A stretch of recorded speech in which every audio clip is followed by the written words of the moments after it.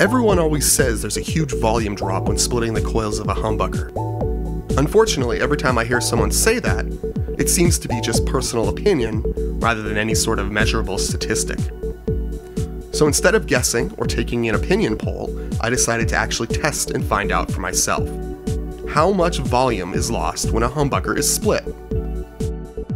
So for this test, I took two guitars with 3 different types of humbuckers, each of which has a series parallel single coil switch.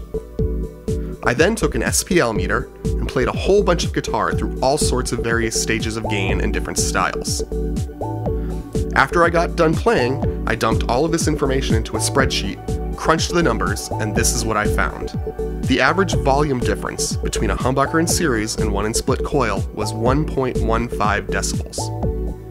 Series to parallel was 0.60, and parallel to single was 0.54. So there you go. Feel free to watch the entire test, where you can see all of the raw data in real time.